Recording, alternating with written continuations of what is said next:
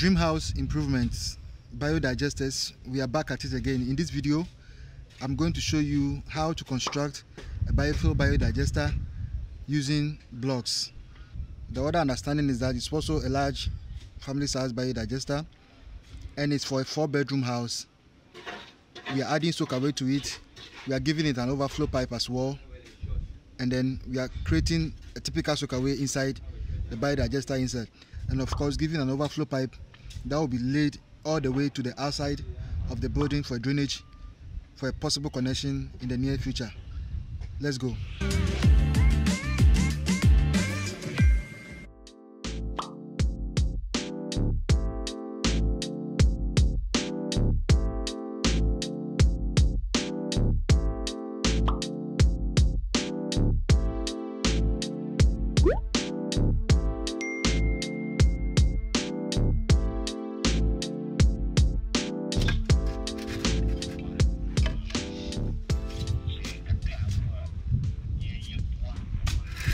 Hey, director.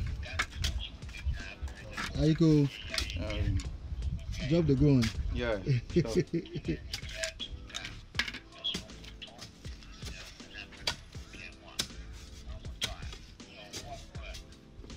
So this is happy. Yo. How far? Cool. This is a typical large family size biodigester, but then obviously you are adding a different understanding to it. The idea in this particular case is that you are doing a soak hole pit. You are also giving an overflow pipe, and then you are doing a soakaway, a traditional small size soakaway inside the digester itself. You know, busy. The skills there. It's by God. It's by God, eh? It is so. So, I mean, I know people usually say that biodigesters know the work and all those stuff. And then I know with me and you, we have done over, I mean, how many over 3,000 digesters in this town. Especially looking at how you have this contract with this house like this, and then if you do large biodigester, give them. So in this situation, why are you doing it like this? Do you want to give them, or there are some of the things that are your secret? You can't show people. This we are doing. We are doing separate soakaway, and at the same time we are doing overflow. Yeah. In case if the soakaway is not soaking, then the water will pass through the overflow pipe. Exactly. The gutter.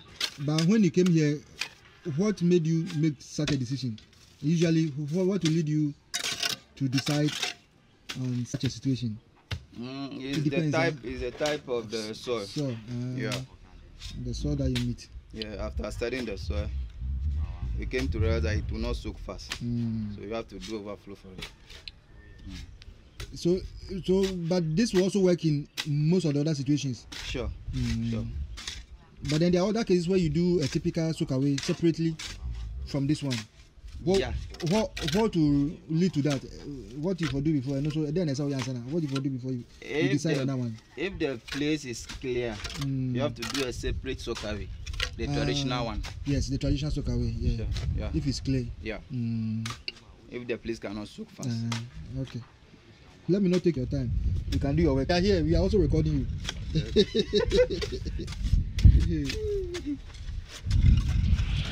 Typically, with biodigester construction, as the understanding is there, we have the precast slabs that we use. We also have the blocks that are used in the construction process. Usually, when you are using blocks, you need somebody with a bit of expertise in terms of the block laying, because naturally you want the blocks to have the right layers, the right adjustments, and everything that comes with making a biodigester look good when it's constructed with a block. So after digging of the ground and then meeting the right requirement and the measurement, your next thing obviously is to lay the block, and this one has been done already with a size of 6x4, and then screeding is going to be done by the soakaway. It's also been done what you are seeing right now is the pipe that's been laid, the pipe from the other toilet seats that has been laid, and then it's being connected on top of the digester with an overflow pipe at the base as well. So right now, what you are seeing, or what we are doing, is basically doing the traditional small size soakaway in the digester itself. The whole idea is to make sure that the chamber in which the digester bed will be laid is not disturbed when there's an excess water. In case of an overflow of the water, it does not come back into the digester bed. And then it also means that you are creating a room for the overflow pipe to work in case there's a worst case scenario whereby the soakaway that you are also constructing for the biodigester does not work. So you are filling all the potholes, you are filling all the loopholes, you are solving all the situations that usually lead to the problems that will affect the biodigester when it is constructed. And that's what this particular type of biodigesters are about. It's a bit innovative, it's a bit creative, and I must confess, it's a few things that we have done that we've not shown other people, or we've not done a video on it. This is the first time we are doing this video to show how some of this stuff is done.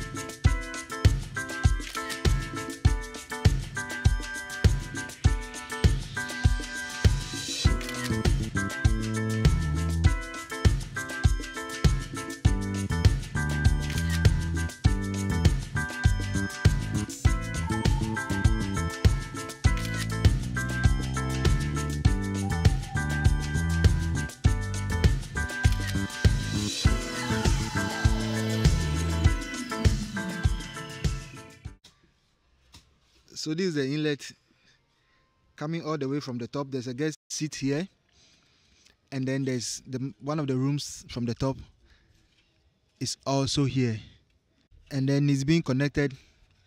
I mean, we are going to leave the pipe there for the connection to be done in there. We decided on this location for the digester because we were thinking of having a pipe laid before the groundwork is done here, with an end cap on it to the end of the building when the plumber is doing all the other layings, or when the plumber is laying all the other pipes. He is going to lay this one as well as part of the waistline and go and drop it there, hoping that in a worst case scenario, if there should be an excess water, it can be taken out into a future drainage that will be constructed in front of the house. Happy, let me ask you this. When we are doing a digester and then you are doing screeding like this, I know some people have asked that, why don't you do concrete inside the digester itself instead of doing the screeding and the normal mortar? In your estimation or in your experience, why do you think you don't usually do the concrete? I know there are a few cases when there's waterlogged area and stuff, you've done some concrete work and stuff. This one, there's no pressure on it. There's no pressure. So there's no need for concrete. Concrete. Yeah. And the water will the water side will not sink. Sink, exactly. Yeah. Directly. Yeah. There's going to be a slope. Yeah. A slope for the water. The gradient will be there, and the water will always be leaving the digester. Sure.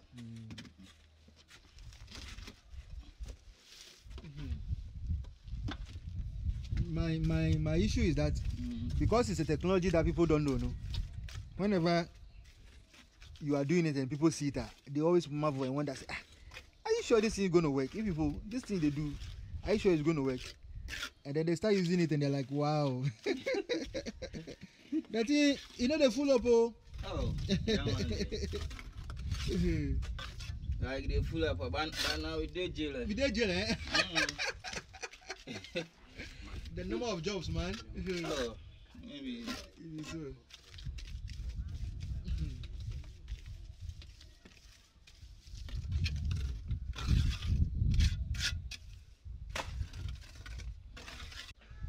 So the bedding is being prepared.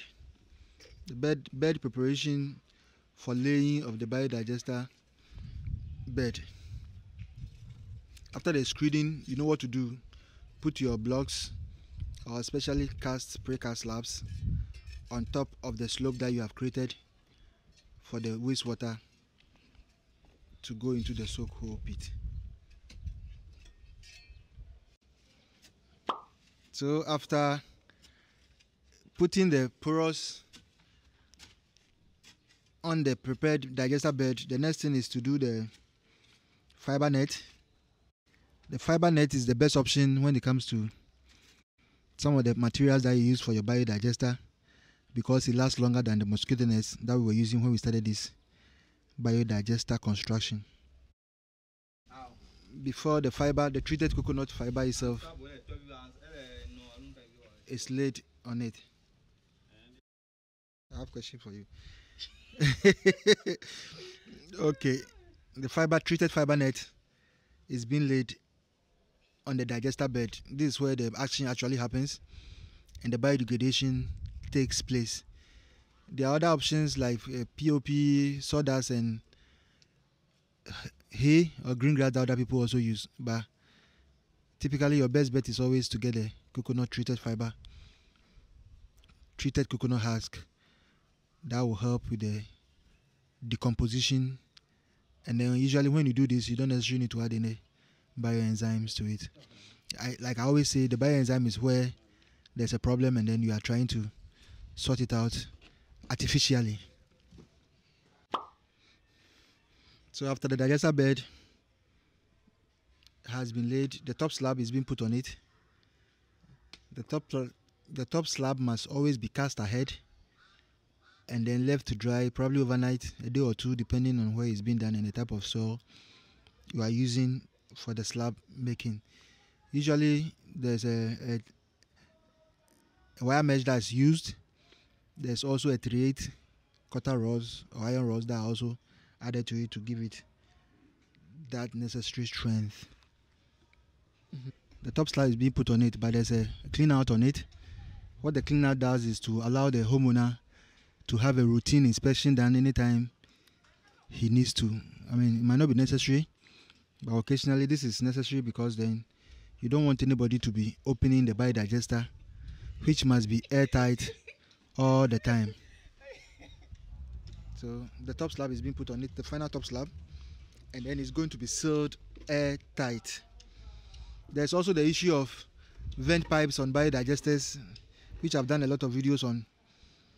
Like I've always said, biodigesters work in an oxygen-free environment, and therefore you do not need a vent pipe to make it work. The vent pipe must be on the building, and that's where your vent pipe must be. Vent pipe must be on the building, must be part of the toilet solution in the house, and then the digester must be airtight, sealed airtight, because of the anaerobic digestion process that it uses. So the soak hole pit is being attached to the digester. It's an additional soak hole pit, apart from the soakaway, traditional soakaway in the digester itself. And then there's an overflow pipe. So this digester has got 3 things: a soak hole pit, a soakaway, and an overflow pipe leading all the way.